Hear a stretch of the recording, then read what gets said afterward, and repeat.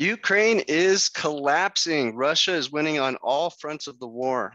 Sanctions are being completely bypassed by India and China. The time to short energy is approaching very soon. I'm already doing it in my personal account. We're getting ready to pull the trigger for Portfolio Builder as soon as it's pretty much a done deal. So get ready to front run Putin declaring victory and reversal of sanctions. Here's just a look at the day over day changes. This is military intelligence, but basically it's starting to move pretty quickly. Now I'm not going to try to pronounce all these different city names, but the circled spots are new territories that have been taken over by Russia since yesterday. I'm following this on a daily basis. And Ukraine's going into retreat defense mode as they're becoming encircled here. There's going to be one big, massive fight on a bridgehead named Tonetsk, and I think that's going to be the hardest part of the war coming up. Here's another map at it. Here's another territory that was taken in the last day. So as we look at this, this is what's happening. So Ukraine has this middle area secured with lots of food, but Russia is slowly but surely surrounding them. So I don't think it'll be too much longer before Donbass falls. And then the big question, does Putin call it a victory and start to reverse sanctions, or is he greedy and keep this war chugging along? That's really the big question I have. So that's what's developing right now. Just a few more maps to give you a feel for what's happening. Essentially, the bulk of the Ukrainian army is being encircled currently. So trade alert, get ready to short energy as Ukraine-Russia ceasefire is on the horizon. I would say probably July at this point. I'm not so sure it's going to happen by June, but we're watching carefully. The war and sanctions have backfired. The way you beat Putin is get the cost of oil down and ramp up oil production in the US. Instead, we've made his profitability go skyrocketing, wiped out trillions of dollars of markets globally. And now we're seeing an insane pressure on politicians. Boris Johnson's on his way out in the UK from supporting this. We already have France and Germany really not so fond of all these sanctions. So, and meanwhile, India and China are enjoying cheap oil compared to the rest of the world. Here's the ruble, keeps going up in value. And again, their exports are in total revenue is just kicking butt for the Russians. So this just really has backfired.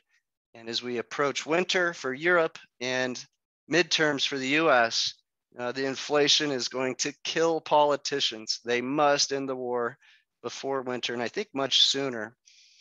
So that's the big picture I've been focusing on. And it's crazy. A little war, perhaps a big war, could turn into a big war in Europe is affecting the entire global financial system. And it's holding back our favorite asset, which are tech stocks, specifically Ethereum. Ethereum just switched to proof of stake on a test net today successfully from proof of work. So exciting things developing. We could be exiting summer with a super bullish setup for energy to fall and for bond yields, tech stocks, and cryptocurrencies to get the bid leading into midterms. But we got to be patient to enter the trade. Europe and USA are still putting up a big bluff. Biden had a little piece he put out saying we're going to keep the pressure on indefinitely. Europe's on its 7th and now looking at its 8th round of sanctions that continue to fail. Some long-range military equipment's going in there. Doesn't seem like enough to change the tide of the war. And we don't know if Putin's going to declare victory once he takes Donbass. He might just keep marching along if the West doesn't play ball with reversing sanctions. So the big money is betting energy drops. The hard part, as always, is timing. So we pulled a 305% profit on Boyle, betting natural gas would go up during the war.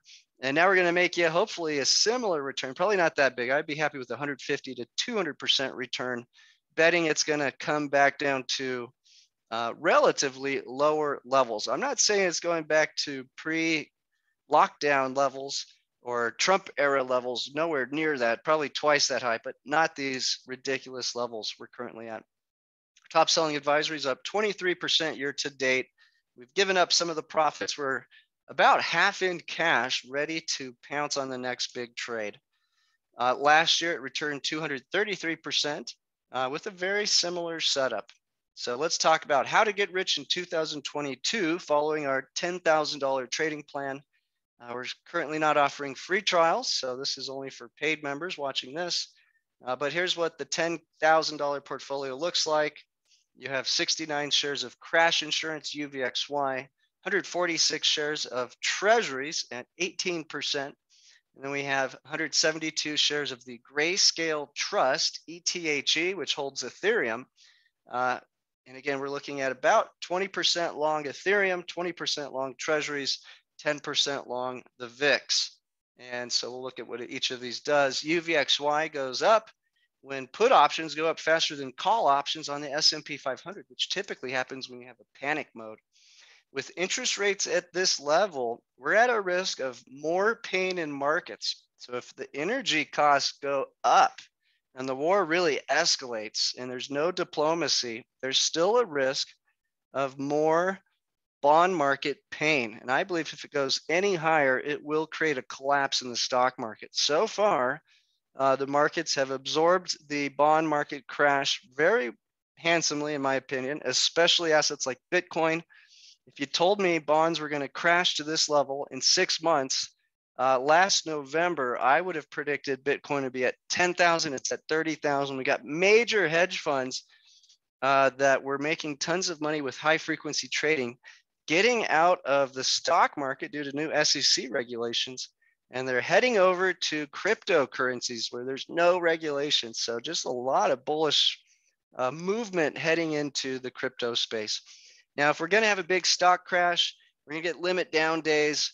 We want to own UVXY, especially if the cause of the crash is inflation, because that could make bonds a lame duck and not perform how they should in a violent stock market crash. So UVXY is our favorite asset to do that. If you bought it in 2020 in February, a 10% position completely protected your portfolio because it went up 1,100%.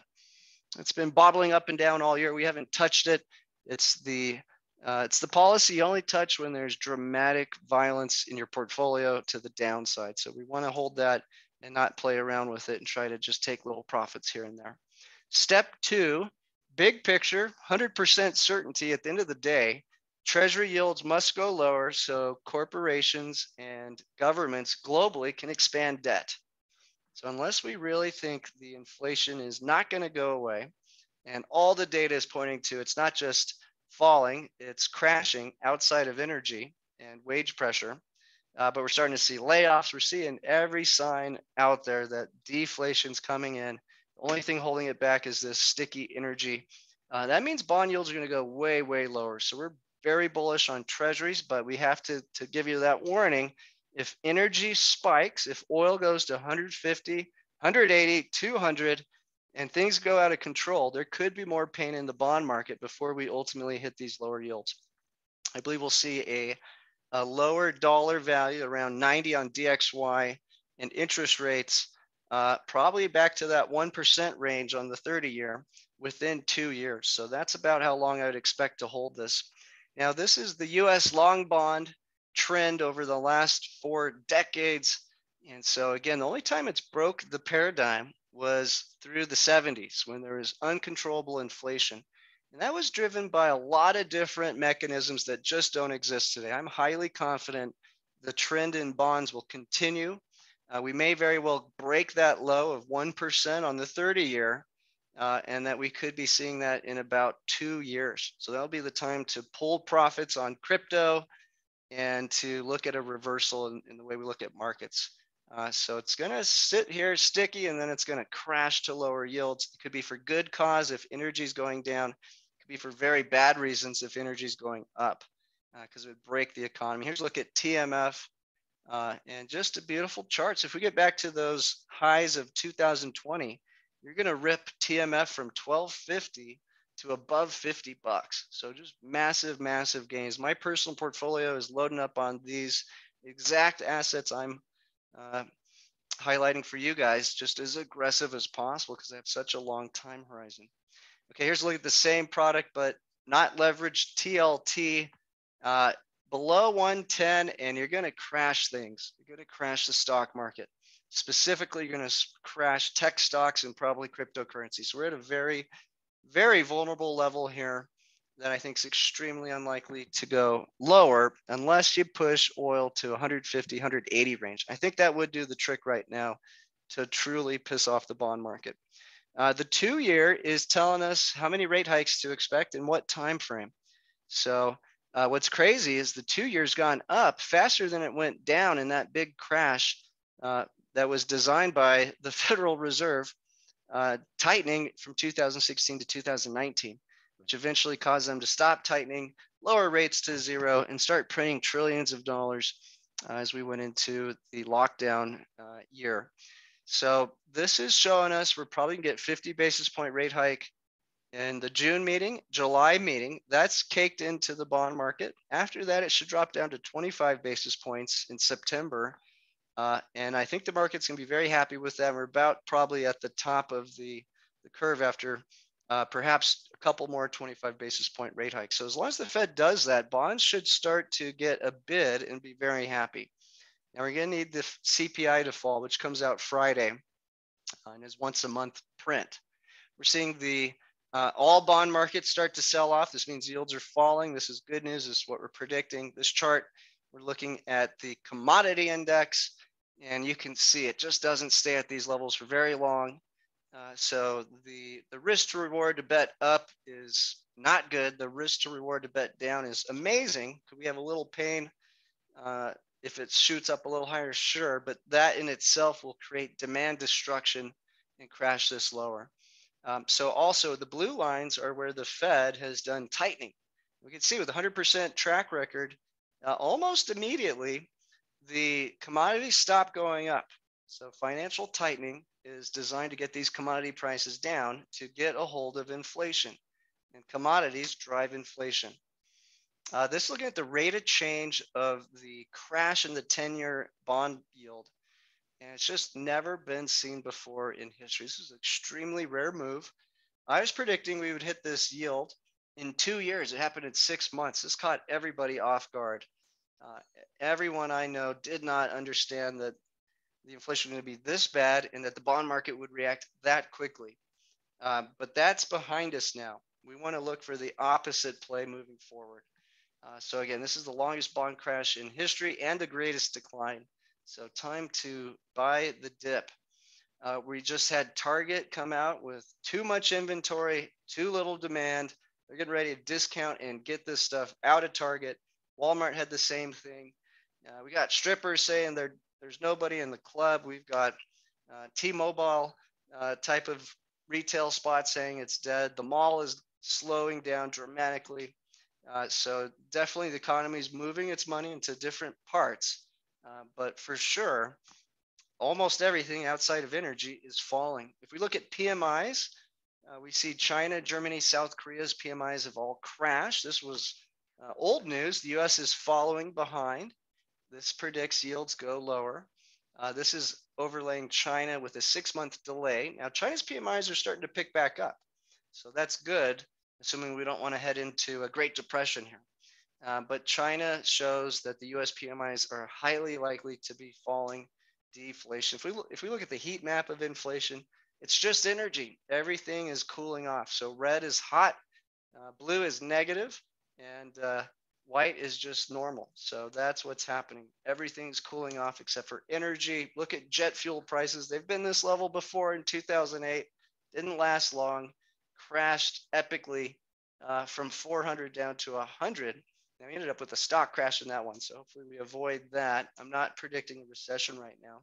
We are at record levels in oil in euros and pounds, not in the US. So the US does produce a lot of energy, and so we've actually seen the dollar going up with energy. That's why we can say if energy goes down, likely you're going to see the value of the dollar go down, bond yields go down, tech stocks, cryptocurrencies skyrocket, which is where we want to make our big money. Probably for the next 2-year stunt. Export and import prices. This is from Jeffrey Gundlach's webcast, which was yesterday. Does one about every quarter.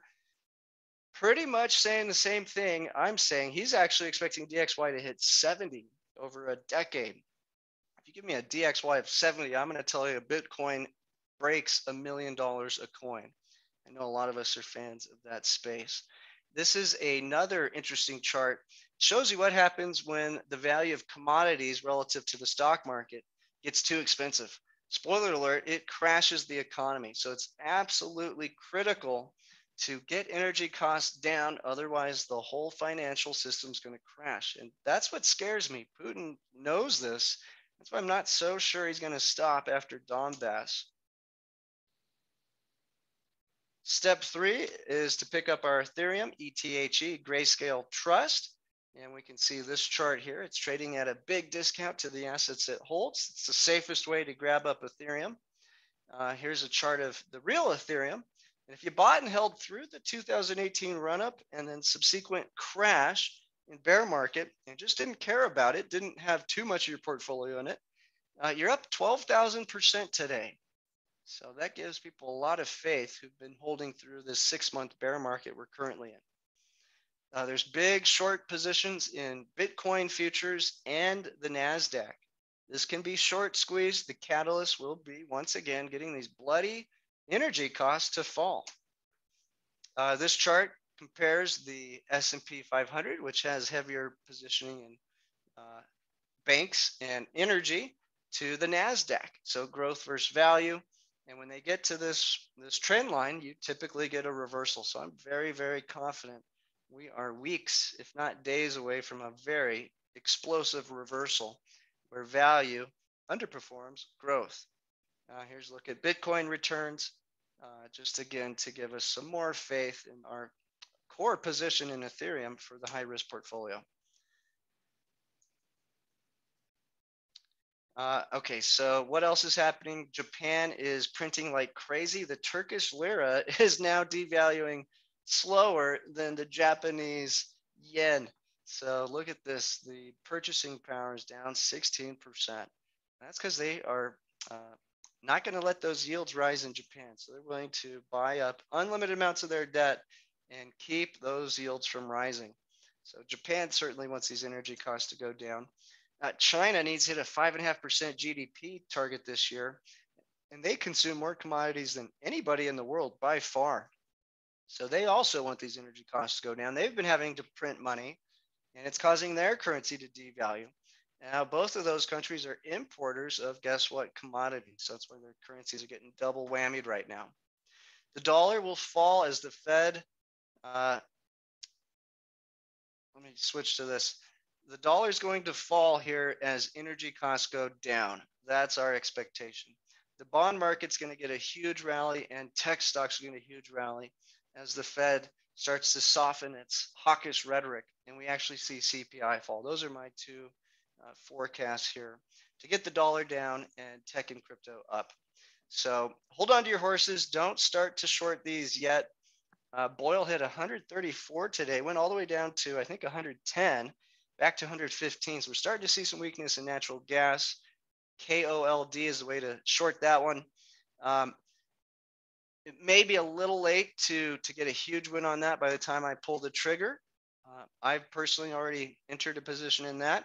It's risky. It could go way against me. That's why I haven't put it into our portfolio. I don't have enough confidence to broadcast this to everyone's portfolio. The more surefire one will probably be, and the one that might react a little slower, is the oil market with NRGU. We go to NRGD will be the short position on that.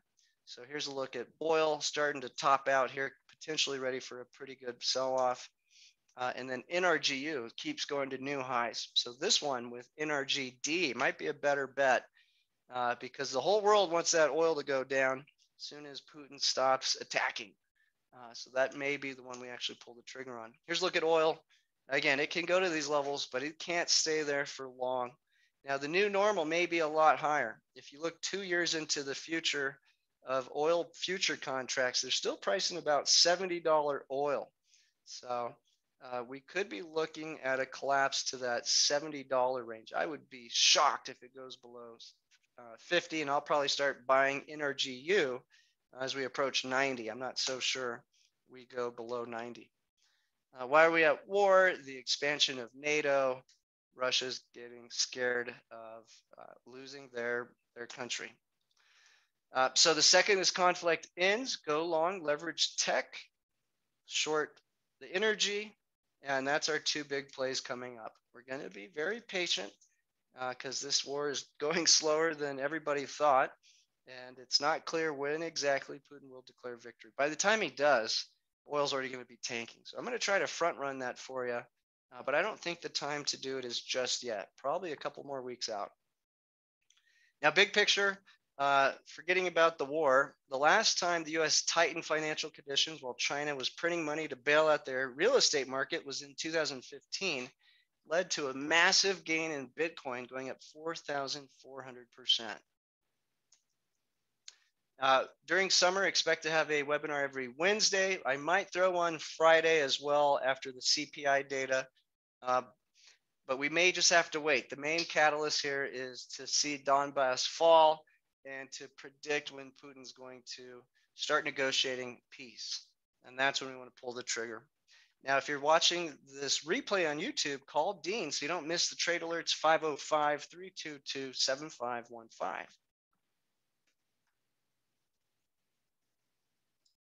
I'm going to jump into my charts. So here we're looking at interest rates starting to stabilize here, which is very good. If the inflation print on Friday is too hot or oil goes to 150 or higher, I do think we could see this break to another level, which would be devastating for markets. So we're going to keep a close eye on that. And we'll talk about what I expect inflation to do on the CPI this Friday. But I do think it will fall. At least the one we're looking at, which excludes, of course, food and energy. Here's that TLT chart. Same story. Below 110 is problematic. Below 105, you've got huge problems for financial markets. We're starting to see the 30-year mortgage top out and fall. So everything's really doing what we're expecting. We're not seeing a steepening of the yield curve on the 2 and 10-year, which would be predictive of a recession. So that's good. The probability of a surprise of a 75 basis point rate hike is essentially not likely at 7%. So that would be another risk factor. The VIX is getting crushed. This is good for stocks. This should help get a melt up in stocks here. Most likely we just need a good CPI print Friday. As the front end of interest rates are forced higher due to the Fed raising rates, we're going to see about $2 trillion flow out of the Fed's piggy bank into the real market. This could also be a very bullish event coming up as they hike rates. China's back online. The gold copper ratio is now predicting higher yields over this time frame. So that's not good for our prediction. If I zoom out to here, though, where we had this huge jump in copper futures, gold's holding its weight, and the more short-term data over the last 3 days is predicting lower yields. And we did get that big drop early this week on Monday on the bond markets. I think that's been priced in. Here's the products we're interested in shorting: Boyle with cold, KOLD, NRGU with NRGD. Timing wise, gotta wait, maybe another week or two. Things are starting to move a little faster on the war front, though. Lumber futures are shouting and screaming lower oil ahead. Last summer, it predicted lower oil and it nailed it. It also predicted higher oil and bottomed out right here and started rising rapidly. So this is a great indicator of inflation via the housing market, the biggest market in the world. Here's a look at DXY topping out here as energy starting to top out. So this is all the right signs we're wanting to see. A little patience, going to go a long way. This is the yen and the yuan devaluing due to printing money and having to import energy in China and Japan. Now, I've added a few other cryptocurrencies to our chart. If you're following the high risk portfolio, you're going to have exposure to ETHE with the Grayscale Trust. If you call Dean and ask him about our private equity fund, it's only available to paid members who have an established relationship with our company. We're now expanding into the 9 top cryptocurrencies that thrive in the Ethereum ecosystem. So we've got AXS, Sand, Mana. We're not in Bitcoin. We have Ethereum, Polygon, and Aave, as well as Uniswap. So we're expanding the portfolio to some extremely aggressive coins. As you know, Polygon dramatically has outperformed Ethereum in bull markets, but Axis Affinity, Sandbox, and Decentraland have outperformed Polygon by many, many more magnitudes. So we're getting ready to get extremely aggressive and outperform Ethereum. And this can replace your ETHE position in the high risk portfolio. In the safe growth portfolio, it can replace your Bitcoin position. This chart, we're looking at interest rates in yellow, the banks in this pink line, FAS and NRGU. And for a while, banks were going down with interest rates rising. This was very concerning. Now we're starting to see that relationship fix. So this is good news for the financial system. This chart, we're looking at emerging markets compared to the S&P 500. And finally, emerging markets starting to outperform. EEM is going to skyrocket with a weak dollar. So that outperformance could be very close. Jeffrey Gundlach predicting up to a 10-to-1 outperformance in emerging markets over this decade relative to the S&P 500.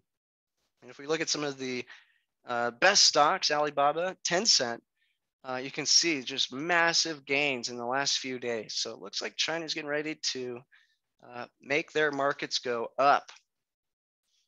Europe's trading at a great discount. But the inflation in Germany is awful. To save credibility, they're going to have to tighten interest rates, which is tough because it's supply side destruction due to the war. And it's not so obvious that raising the cost of money will fix supply side issues in your economy. But this does remain a cheap index that we have exposure to for safe growth with a small position. Long term, we're very bullish in the revolution out of oil-based energy into cleaner energy over the coming decades. And so if you believe in that and climate change, you want to be long rare earth metals, REMX, and uranium. China is making massive amounts of nuclear power plants right now and is also the main producer of rare earth metals. So another weak dollar China play or emerging markets plays REMX and uranium, which we have positioned in the safe growth portfolio. We're not in gold or silver right now because I still see massive labor shortage. And so I still think the recovery in the jobs market is not over yet. Not seeing a recession currently either. So we're not playing the stagflation play just yet with gold or silver. We're comparing it to the TLT. And you can see it's gone down with bonds and up with bonds. So we'd rather just have Ethereum. Here's the core inflation rate, which did fall month over month. I'm expecting it to drop to 6, maybe 5.9. Anything lower than that, the market's going to really love. And again, this does strip out food and energy. So we got to realize that bias in this core inflation print. So this will come out Friday.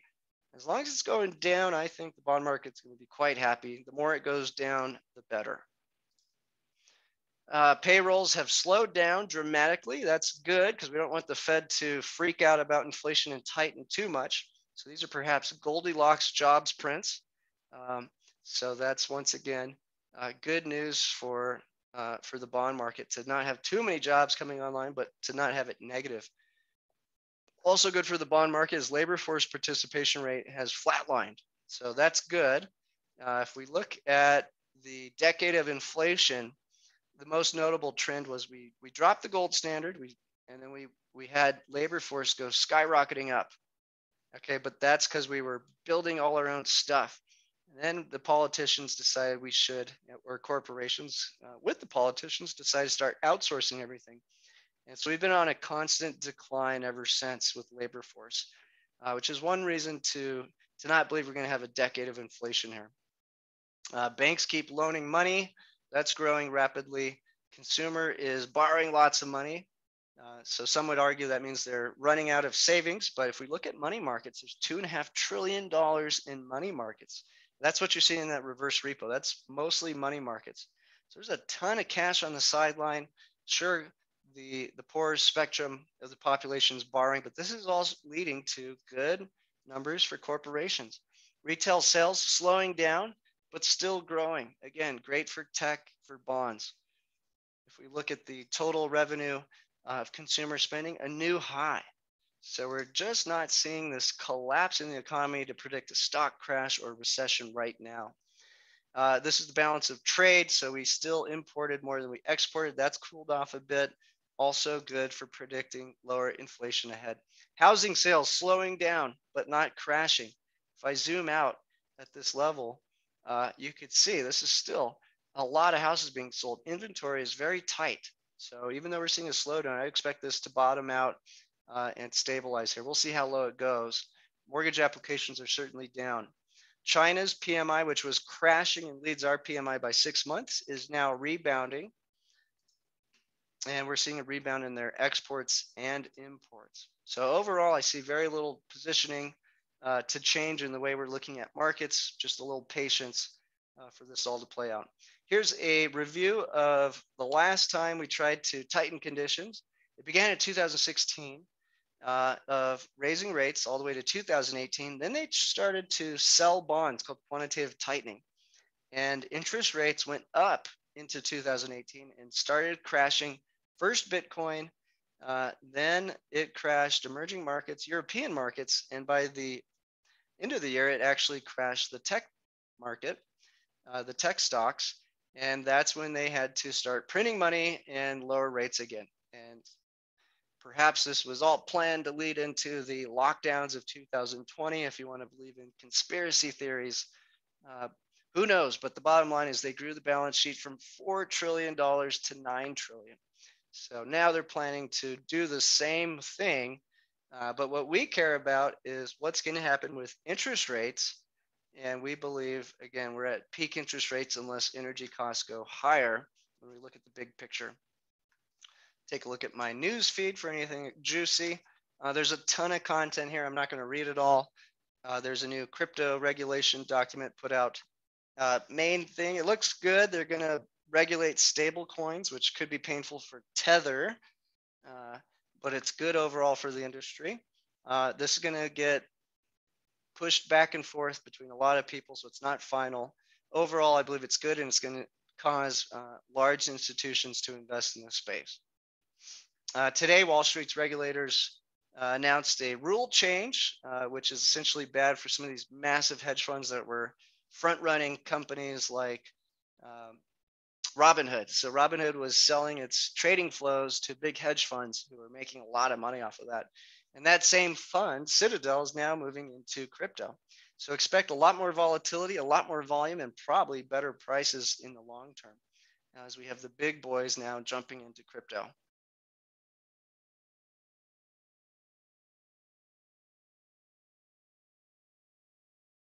See if there's anything special. Blockworks says in the last 24 hours, crypto bill arrives at Congress. PayPal allows transfers of crypto out of PayPal. Previously was not. UK government to begin testing blockchain tech. Citadel, Fidelity, Schwab to have crypto trading platforms. That's huge. Some of the biggest players in the world right there.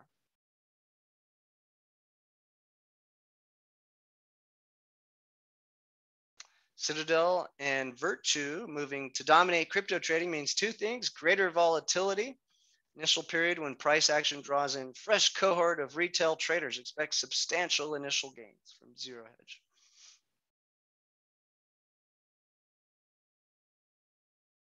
Despite a 50% rise in US gasoline prices and 88% in the EU, there's likely another leg higher due to a lack of global refining capacity. So it's not just the raw material, it's the ability to refine it that's slowing everything down. Now, I got to say, the futures markets are what's really driving these costs up with speculation. So I do still believe a ceasefire would crash commodity prices quite quickly, despite the structural problems we have in this space. And long term, I want to get us back into this play, as I do see this being a longer term commodity cycle. Paul Pelosi's DWI charges have been dropped, and they loaded up $2 million in call options on tech stocks right at the bottom. So we'll see if they called it. Now, to be fair, they were buying the same stocks, similar stocks with call options in January, and of course lost all their money on that. So people get all furious when she makes money, but realize she was calling for it to go up at the start of the year as well.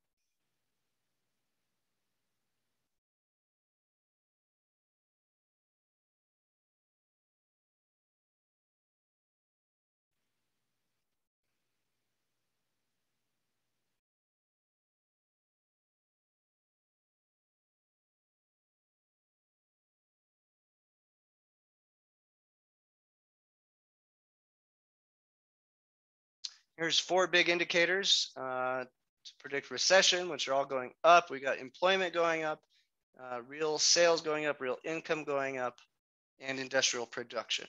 So this is not predicting a recession there.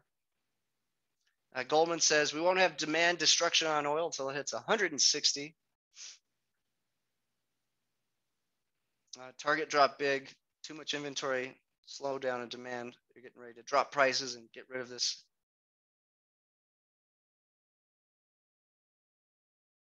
There's some long range weaponry going to Ukraine, not enough. So far, it's just day by day, things get worse and worse. So there's been 0 successes in the last, since I've been watching this on a daily basis for Ukraine. Okay, very good. So let's take a quick look at the track record. Then we'll do Q&A and talk about our trade alerts. So in the safe growth portfolio, we're down 12% using leveraged products. We did not predict such a vicious bond crash, or we could be doing better. I believe the bond crash is over.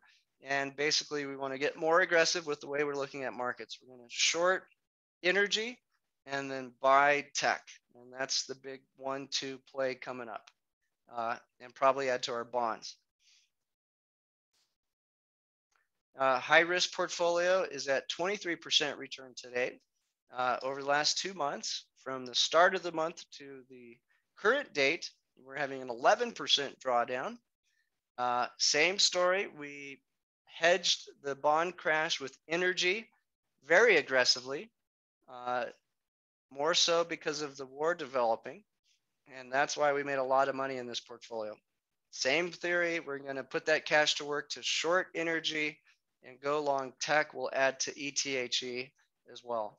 That's the same 1-2 combo punch. And I'm happy to sit on our cash position and exactly how we're positioned until we get either extreme energy costs that will break the markets, which would be oil going above 150, or once we get pretty good confidence that there's going to be a ceasefire, which I might start to build a position if Donbass falls, especially the Donetsk bridgehead that Ukraine is using to really hold that little chunk of land where they have most of their troops.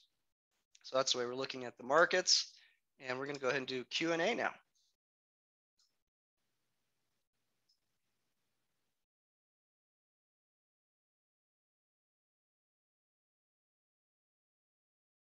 Okay, Steven says, does Jason think Russia will have to expand to more? Yeah, I think there's like 5 countries that they're most likely going to try to take in the next decade. I believe that if they do a ceasefire, it will be short term to rebuild their military, and that the war is not going to be over, which is why the West may not agree to a ceasefire, except for the political pressure. But yeah, they want to really expand their border. Peter Zahan has a lot of great content on exactly where he thinks this is going to take place, and unfortunately, he does think they'll be successful in it. Harry says, what about the price of coal? Will it go higher or the same as oil with downward? Yeah, I'm looking at the products that Russia supplies to make us money. So oil and natural gas, the only 2 I'm focusing on here.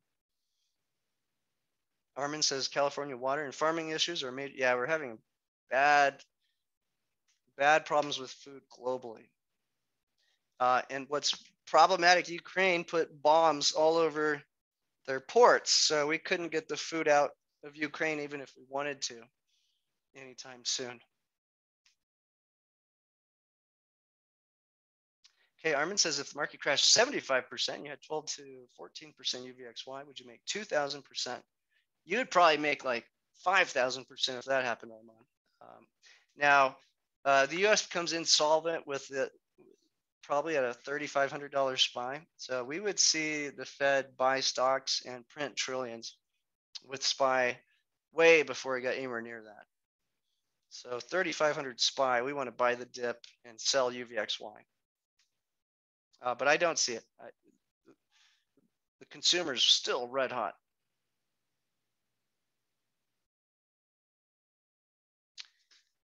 Yeah, Mary wants to watch the YouTube channel. So it's about a 20-minute video daily. It's called Military Summary. and I'll add the link to the next update. But if you go to YouTube, type in military summary, and I think he's pro-Ukraine, but he's very fair with his analysis. And yeah, it's good content. We were just watching it. It's a 20-minute video once a day. I had 800 people live. The reason why I was 5 minutes late to start today is he started an hour later than usual for the live stream. There's 850 people watching it. So just a free channel that's grown with popularity. So yeah, once again, that is Military Summary is the YouTube channel name, and it's free.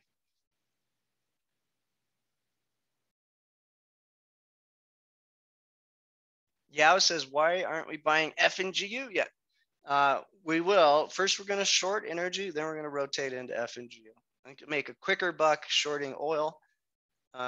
More money to be made shorting oil than there is on FNGU in a very short time. I think oil will reprice very, very, very rapidly. So we could be looking at doubling our money in a week or less. The time frame to hit that's going to be short. The rebuilding of the share value of the top 12 tech companies with FNGU is going to probably last like 2 years. So we want to make a big profit shorting oil, and then a slow, steady profit being long Bitcoin, Ethereum, FNGU, or the triple Q. Yeah, I bought cold a couple days ago. It was going against me today. It went up a little bit. It's dangerous. I wouldn't recommend anybody do it right now. Ashok saying drip or NRGD? Probably NRGD, just because I know the product so much better. You know who's in that company, in that basket exactly. I'll look at drip too though.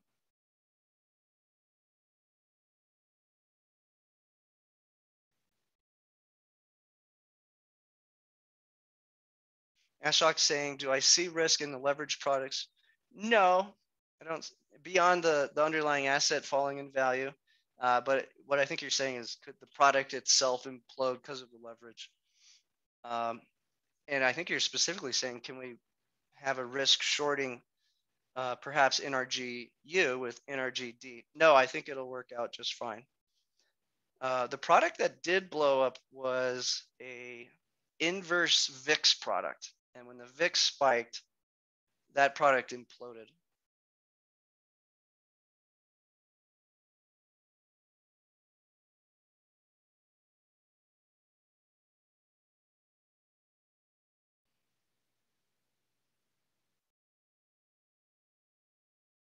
Yeah, Rock, you got the right one. NRGD. It's the inverse of NRGU. EC says, with the election coming up, what do you see Joe Biden doing to make the market? So yeah, they're going to try to, well, they need to get inflation down so the bond market gets a bid, and that'll make stocks go up. They have the $2.5 trillion sitting in the reverse repo to flood the market. So as the Fed does hike these rates, I do expect that money to flood into the short end of the bond market from the money markets. That should be a good bump for the markets. Janet has 800 billion bucks that she's raised, so they're not even having to sell much debt now. They're probably gonna maybe they'll try to come up with an inflation stimulus check to help you with your energy and food costs. I could see that being bipartisan, maybe.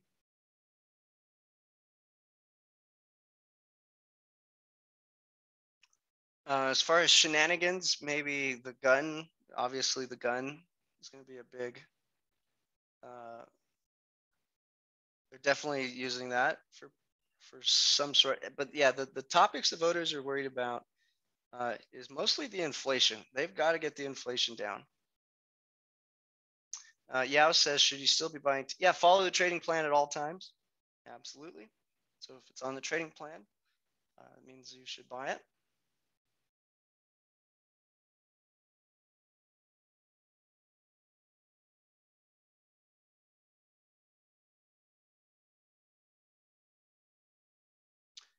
All right, guys. Well, very good. So we'll have the CPI print Friday, and Until I see Donbass fall, I just don't see us having the rationale to short NRGD. So if you watch that YouTube channel daily, I'll be doing it obviously for you.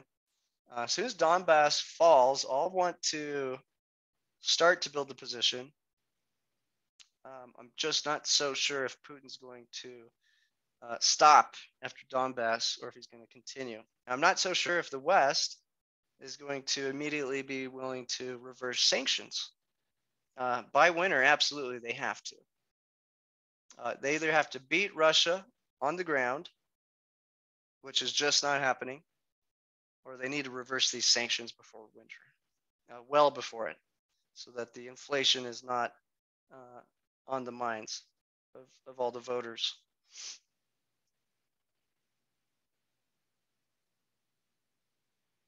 So it could be as late as July, August that we start to short energy, maybe sooner.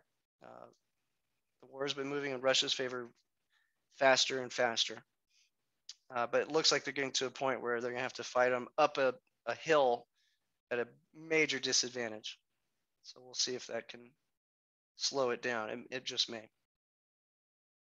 But yeah, that video is really good. He does a great job of really giving you a fair view of what's happening from the reports from both Russia and Ukraine as well. Okay, guys. Well, we'll see you on the next webinar. Thank you for joining us live. And if you want to replace your ETHE or your GBTC position with an extremely aggressive leverage play, talk to Dean. Call him at 505-322-7515. Ask him about our private equity fund. All right, guys. Thank you so much. We'll see you back on the next webinar.